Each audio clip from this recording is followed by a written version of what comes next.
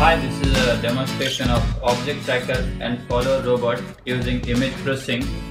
So as you can see, we have a battery powered robot here that uses a camera to detect objects in front of it, and based on that it follows the object.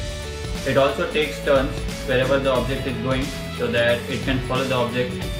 So we here use a Raspberry Pi based circuit which interface with the camera to get the input, and the Raspberry Pi processor then process this input and operate the robot to follow the object. So here we use a color based object tracking where we detect objects using a particular color, like this ball here. So let's see a live working demonstration of the system.